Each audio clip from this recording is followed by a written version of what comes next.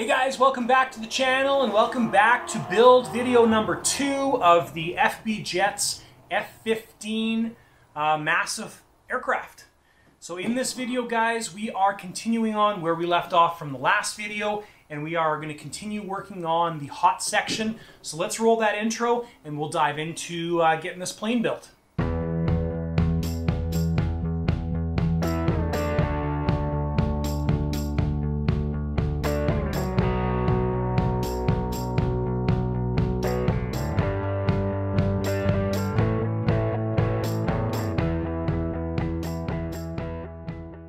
Alright guys, if this is your first time finding my channel, do me a solid, hit that subscribe button down below, give the video a thumbs up. When you do hit the subscribe button, don't forget to hit the bell so you get notified when new videos come out.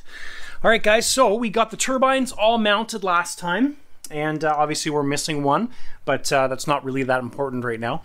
But we're moving on to continue the hot section in this video. So what does that mean? That basically means that by the end of this video, we want to have the pipes mounted in the plane. We want to have everything completed for the hot section. I would like to have the cones mounted in the plane as well and have all that stuff figured out. We may get some other things done in the meantime, but that is going to be the focus of this video. We finished the rudders last video right over there, and we do need to put the linkages on, but not super critical, not very overly technical either. You're just basically centering it and putting the linkage on. So, but we're going to get to the hot section of this plane and try and accomplish this in this video. So thanks guys for tuning in, and enjoy. Alright guys, so I'm a fan of using rivets to put my pipes together to the bell mouth because they tighten up, they work, and they're not going to come loose. If you do ever need to get them off, you just drill them out and they come off, versus using bolts and lock nuts, because if you're using a nylon lock nut, there's a chance that it's going to get hot and it's going to come loose. So these holes are just a little bit too small for the rivets to fit through. So the rivets we're actually using are 1/8 inch steel medium rivets. So that's what we're actually using to put this together. So what I'll need to do is I'll need to drill these out. So I'm going to use a appropriate size drill bit. I'm going to drill one hole out and put it in and then continue all the way around. Now I have spent some time working with these pipes, just going around and basically kind of marking out the best fit. The holes don't line up quite perfect, so we're going to have to do a little bit of adjustment, but that's all par for the course. So I'm going to put those pipes together. It's been a while since we had tip time, guys, but here's tip time for you. Okay, so bell mouth has been installed. Now there's a couple important points here. Right now, the bottom of your screen is the bottom of the aircraft. So if you're using smoke on an aircraft, you want to have that joint in the pipe towards the top. Because if you get smoke oil leaking out and it sits in the bottom of your pipe and that joint is in the bottom of your fuselage, you'll get smoke oil leaking in your fuselage. So that's number one little tip for you. And then we put the aluminum bracket, so the kit came with 2 of those, probably for the single pipe, but we put that on the bottom of the pipe because that's going to allow us to have one fastening point for the pipe, and then we're also probably going to have a fastening point on the cone itself. So the pipe will be fastened, the bell mouth will be fastened, and it will be nice and solid. So that cone's done. We're going to do the exact same thing, or that pipe, and we're going to do the exact same thing on the other pipe. Alright guys, so first step to getting these pipes installed is to do the back end first. Once the back end's done, then you can take and adjust the front of the pipe to get that positioned over the turbine. So what we need to do is install the pipe in the tail cone. Now I've measured this distance all the way around the pipe and we are exactly centered. Now these former pieces they put in there, they're actually a little bit oblong shaped, and I think they might do that so you can line them up to one. Anyways, that's what I'm thinking. So this is actually the one part of the former here that is the right size, and the rest of them are too big. So what I've done is I've just gone and marked around that pipe with my paint marker, and there you can see the difference in the shape, right? So we've got a shorter lip, longer lip, and then it changes as it goes around. So what we need to do now is sand this with the Dremel, and we want to be leaving the white line plus a little bit, And we want a pretty nice snug fit because this is what's supporting the back end of the pipe. Okay, so next thing to figure out, guys, now that we've got that one fitting, is what type of scenario do we go through to get the engine, pipe, tail cone on and off. So the easiest way to mount these tail cones would be to snug them up against the fuselage and put some screws through this area. But we want to go a little bit better. So what I've done is the pipe is in this side or the left side of the fuselage, the cone is just sitting there, and I was just making sure that we could get the pipe in and out with the engine removed, which it looks like we will be able to do. So that problem is solved. That's an important one, because if you start doing something like this and you figure out that you can't get the pipe in because whatever, it's obviously you're going to have to go back to the drawing board. Now the reason I know that is because I've been there before.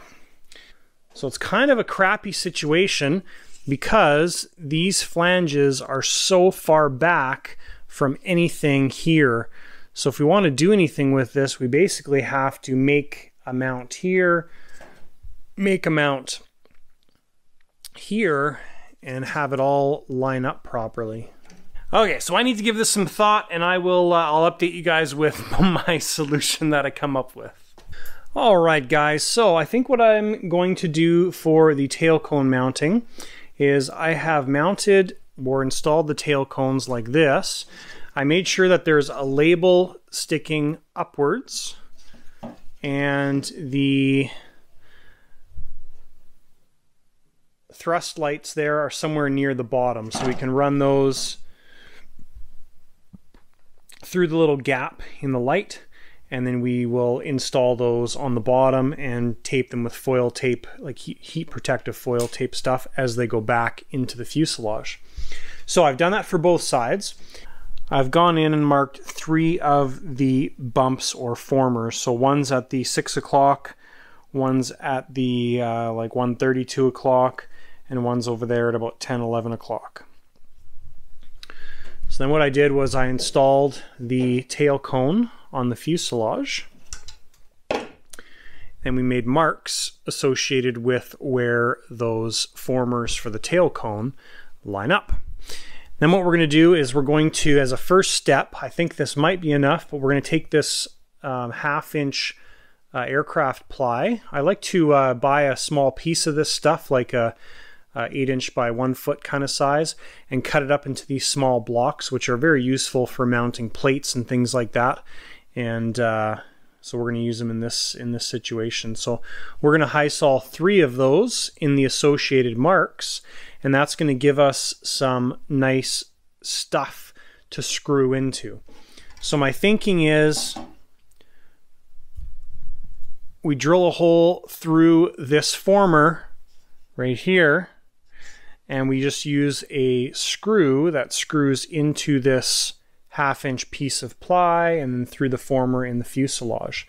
And I think that's going to be an easy and extremely solid way of mounting the tail cones. So as a last step tonight, I'm going to get these installed, glued in with high-sol, and we will leave them be until tomorrow, and we'll see what we can progress with. All right, guys, it is the next day, and our blocks are nice and solid, and they worked out good. Ah, yes, my hand.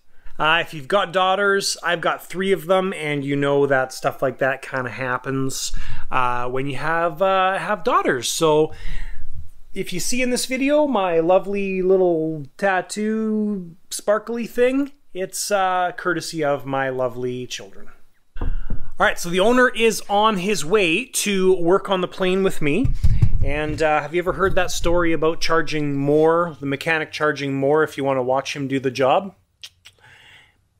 So he was supposed to pick up some number 4 or number 6 2-inch screws. We need 2-inch screws to fasten the exhaust cones onto the aircraft. So they need to be at least 2 inches long. So I asked them to bring some, but that's going to be the next step, is we're going to drill holes through the blocks that I glued in to fasten the exhaust cones on. All right, guys, in preparation for mounting these tail cones, first thing I did here was create a hole right on the side of the blocking. That's for the thrust light wire to run through right there. And we are going to line all the wires with the snakeskin material. So what happens is inside the cone here, I also took my Dremel and I dremeled out the former in the cone, and then just used my X-Acto to cut the rubber off of the tail light here. And so we can fill this with goop just to protect the wires, or hot glue will work as well too, but goop's probably better. And then what we do is we just use the silver foil tape, and we will tape this down to the inside of the cone, and then the wire just runs through the hole right here, and then we've got the snakeskin material starting from this point going all the way to the near the front there where the controller is going to be. So that's that step done, and just waiting on those screws still, and then once those screws are here, then we will actually mount the cones. All right, guys, the interior or internal mounting worked out amazing. So we had to end up using 2.5-inch screws to make the gap there, but it worked out just beautifully. So it threads into the wood block by about the full length, so it's probably threaded in there 1/2 inch, because the 2-inch screws just started to thread in. So we've got 3 screws holding that in place, and it is very, very solid. So it's not going anywhere, and it's much better than having the external screws.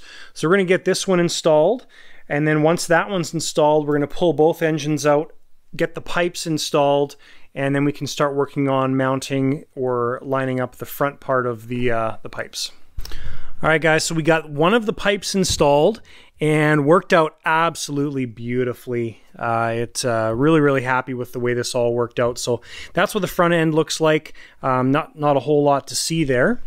But then if we look at the back end, basically with the pipe in the rough center position, we've got a nice gap around the light, which is nice and even all the way, and turbines down the pipe there.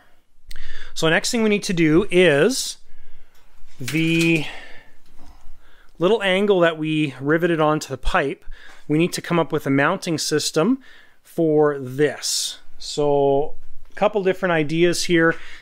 This is one of the Carf bubble tank holders that works for the bubble tanks that come with the Carf airplanes.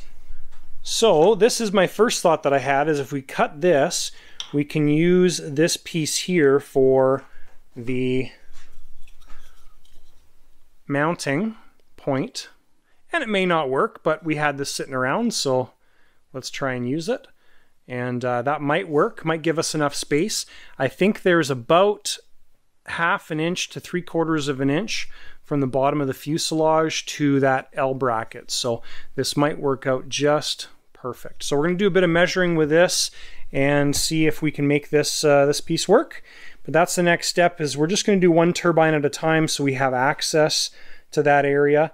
And once we get everything lined up, then we can mount everything for that turbine, and then we'll work on the other one. All right, guys, you can see our, there we go. You can see our adapter underneath the angle bracket. So it worked out beautifully to use that piece of wood. And all we did was, I'm going to zoom in on it, and you can see the black Sharpie marks. So we got it all lined up in the plane, and then stuck a Sharpie in there, marked it out, so it was nice and spot on. Ooh. And I'll try and give you a decent shot here. There's a shot from the back end. So I think we need to go down just a little bit still. So we'll pull the pipe out and give that a bit more of an adjustment, but really, really close. So what we're going to do in this case is we're going to get this pipe done, we're going to get this pipe done, get them both lined up, and then we will glue them in at the same time. We don't want to be gluing this pipe in, trying to work around this pipe and bump it out of place. So the gluing will be the last thing we do tonight, just because we don't want it to move. All right, guys, so we've got both of our pipes lined up, and they are spaced up and down perfectly. Now, when we do glue these in, we'll be at that point doing the side to side. And once all that's done, then we'll see if we need to do any other further mounting with them. So before we glue these pipes in, we want to be running our wires. So that's the next thing we're going to do, is we're going to run the wires along here. We're going to line this with foil tape inside the exhaust cone, and then we'll have some snakeskin material coming through the hole over top of the wire, and that's going to chase the wire all the way forward, and we will go to the right hand side of the fuselage to get away from the heat. And we're going to do that on both of the taillights. All right, guys, so we have covered the wire with the foil tape, the 3M foil tape, and the snakeskin starts right there and goes all the way towards the front of the airplane. If you look far off in the distance, you can see it way down there. The other thing I've done is one of these clips to hold the bundle of wires. That's installed just out of view right to the right hand side there. So the afterburner light line goes into that cable holder, and then also we'll have our rudder cables go in there, our elevator cables and everything go in there, just to keep everything away from the pipe. So we need to do a couple things now. We need to put some goop on that wire to protect it on both sides.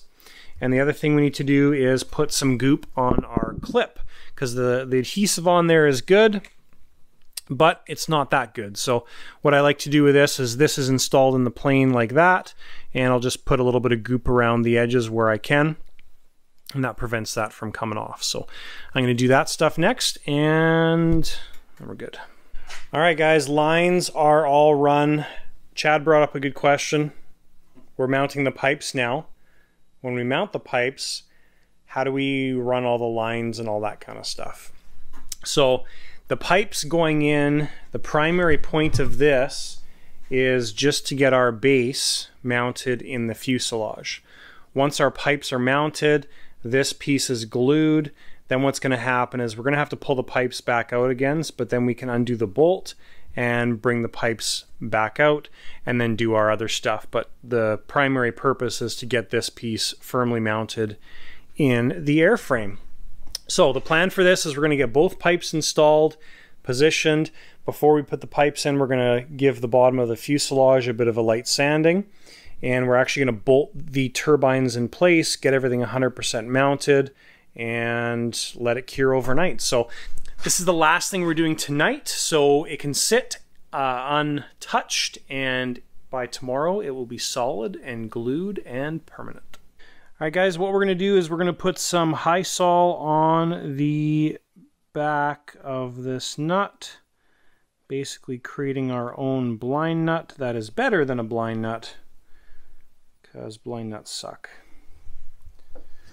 So put a little bit of lubricant on the threads, so if we get any epoxy on the threads, it doesn't stick. And then we just wrap the nut in Hysol.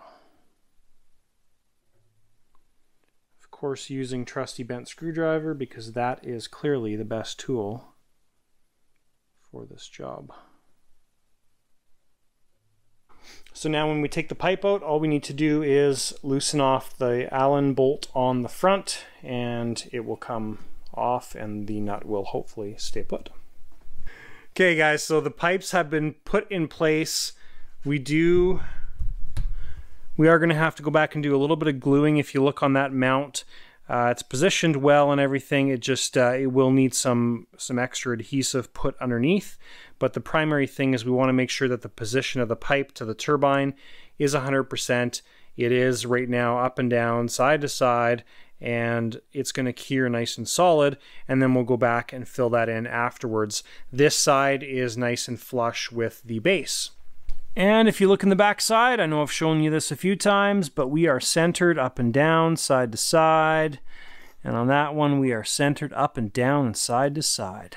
So good, successful evening, getting some important things done. This was, in this FB Jets kit, probably the most complex part. I think that's what you said too, Chad? Yes. Yeah. It's probably, well, and it's a critical part as well too, but it's probably the most complex part because it's not just bolted in and get it done, and there's really not instructions to tell you how to do it, so you kind of have to figure it out. So definitely the hardest part, I would say, of this kit. The rest of it is just going to be running, putting together, sorting, figuring things out. So we're going to let this cure, and we will continue working on the FB Jets F15 tomorrow. All right, guys, it is the next day, and everything has cured nicely. So the pipes are solid.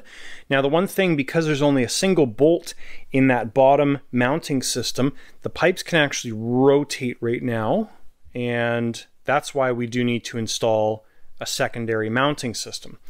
So what we're going to do is we're going to pull these engines out. The pipes are in the right spot right now, but they can be moved, so we just need to be careful. And that's the next step, is we'll pull the engines out and we'll see what we're going to do with the secondary mounting system for the pipes. So just a little tip or consideration to think about when mounting a pipe in this situation. So you don't want to just have the pipe mounted to the skin. You want to have the pipe mounted to the formerwork, the engine rails, and the reason for that is those things are permanently shaped, permanently mounted. The skin, and this jet is not a great example, but the skin is flexible. You know, usually especially on the underside, there's quite a bit of flex.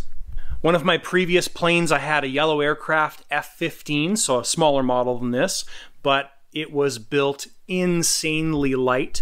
When you went to go pick up the aircraft, you needed to make sure that you actually had your hands on the former work, because if you had it on the skin of the airplane, you could easily damage it or push through. It was very, very delicate. And so that's just something to consider when thinking about how you're going to mount pipes in a turbine aircraft. All right, guys, working on the pipe mounting. So if you look right below the turbine right there, you can see the wooden block that we were talking about. So we've got one mounted on the top side of the aircraft, or the carbon bell mouth there, and one on the bottom. So now what we're going to do, now that the pipes are nice and centered again, is drill through the carbon into the 1/2-inch wood block, and that will be our pipe mounting. Okay, guys, a couple little tips here. So if you're building one of these planes or any FB jet, the bearings were very, very dry, so we put a little bit of bearing lube on there and made a huge difference. They're actually rotating, not grinding. So just check that. Because they've got metal cages or metal seals on them, you can just put lube on the seal itself and it'll work its way in. So we did that to both of them and they work much better. And there's a quick shot of the underside up close. Lots of detail. Gosh. Okay, guys, pipes are mounted and they are amazingly solid. Honestly, probably if we were doing this again, probably don't need that one on the metal pipe, but the reason to do that one is you're connected to the metal pipe. Now we're also connected to the carbon bell mouth. So really we've got two kind of mounting points or layers of protection, and it is extremely solid. The other benefit to doing that first one there is to get the right height and everything before you worry about fastening these in. So, but really happy with the pipe mounting. Worked out good. Next thing we're going to do is we are moving on to the elevator servos. So we're going to flip the plane upside down and we're going to figure out what the heck we're doing with the elevators. Okay, guys, couple things here. The setup we're using on this plane is a direct drive setup. So if you've watched the Skymaster F-18 build, very, very similar setup. But the only difference is we've got the servo arm sitting inside the plane and the shaft coming out. The Skymaster, the servo arm sat on the outside of the plane with a cover that went over. which also works, but I think I like this setup better. We'll find out at the end once we've actually installed it. But it looks like everything's going to work really, really well. The linkages all came, or the direct drive setup all came pre-made. And the way this works is that lock nut right there essentially sits in this channel and travels with the servo. You've got your double bearing setup, which sits in the receiver portion of the elevator, or horizontal stab if you like that better. And this is what drives the surface itself. So it looks like it should work fairly well. And next step is we're just going to clean this channel up a little bit. We've got a little bit of the filler material from when they made the plane pretty. And so we're going to clean that up a little bit so this travels throughout that channel, no problem. And then we'll work on the servo setup. And we've got some metal carriers for the servos to mount. So, all right, guys. So for the elevator servos, we were going to use these, which are awesome. But the downside here is if you were to draw a straight line through the output shaft of the elevator, through, like if you were to draw a straight line all the way through the center of the servo, that basically should be one nice straight line. So the problem is if you use this cage, it lifts the servo up a little bit. And if you draw that line straight across, your servo output shaft, instead of being roughly here, is now up the thickness of the plate. So we couldn't use this. So fortunately I had some metal brackets from I think this is from one of my Carf Ultra Flashes from the elevator, and we are going to use these. So we got those mounted on the servo. The servo's mocked up, and we have installed the output shaft on the servo. Now, the one thing is these servos are a little bit big. It could be the carbon plate because it's sitting at an angle, just a slight angle to it. So the output shaft right now is just above that center line.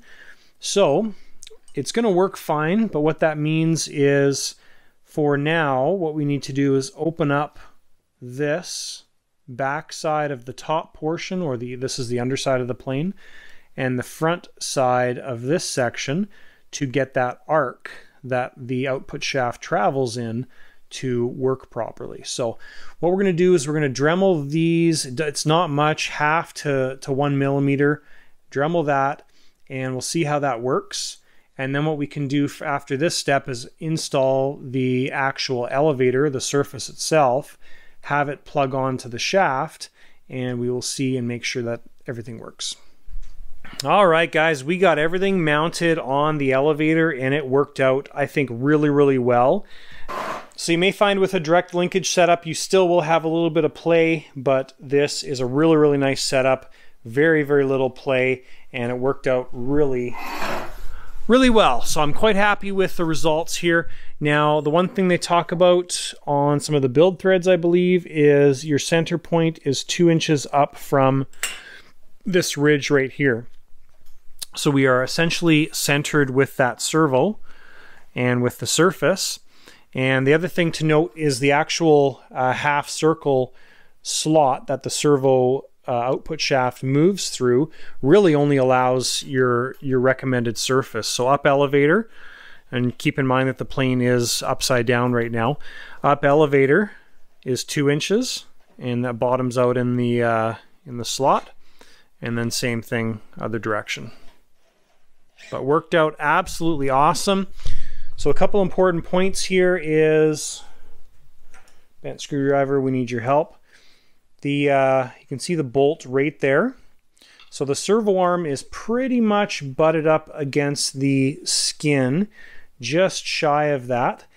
We've got both bearings inserted in the receiver portion of the surface. So it's nice and solid contact, and everything worked out good. We did have to open up that channel a little bit forward, and that was part of the reason that before we bolted the servo in, we wanted to double check that, because that receiver channel is only so long. So we kind of planned on having the servo shifted all the way backwards, but that channel didn't allow the servo to sit all the way backwards. It had to sit forward. So we did have to open up a little bit on the lower portion of the front or leading edge of that channel, but worked out good. So while we were holding this in place, drilled 2 holes. We still have to drill our other 2 holes and finish mounting all this stuff. And that will be awesome. Loctite, Loctite, Loctite. So when we did the mock-up for the servo mounting, we didn't use any Loctite because we were just getting everything mocked up. Now what we're going to do is we're going to take that servo out and make sure we Loctite everything in place and we're happy with everything. And then when we actually bolt down the servo, we'll use CA on the wood and everything, and that is the right thing to use. And just in case you're wondering, we're using red Loctite on our bolts, right? Yes. Why? Because I don't want them to come out. So our servo output shaft, we did use Loctite, the servo pinch bolts, and we're going to use red Loctite on the mounting bolts and everything. Now, if you do use red Loctite and you need to get it off, it's very simple. You just put some heat on it and that will soften the Loctite and you can get it off. So just a little tip. Tip time for you, second one in the video. All right, guys, we found one of our kind of first big problems. The bearing blocks in the back here, there's 4 bolts holding everything together. So you've got an Allen key bolt that goes through, and you've got a nut on the other side. So you really don't have access to the bottom ones at all. We do have access to this side because it's still clean. This side has a bunch of epoxy all over it.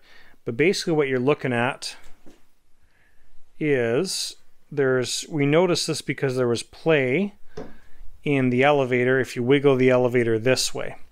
So what happens is you can actually see the plate here not fastened down to the former piece 100%. So it's not going to pick it up on camera, but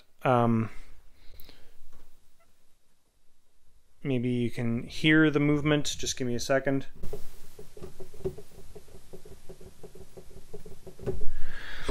So that ticking noise or clicking noise that you heard, that was the bearing block moving. So we've got a couple options. The worst thing would be to have to cut the pointy end of this thing open from the top to allow you access to the bolt heads. The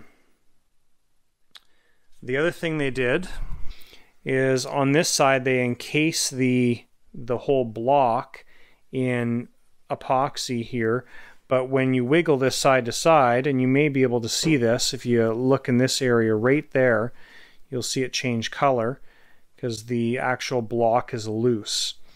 So that's another option as well too, is we can try and expose this head right here to tighten this one down.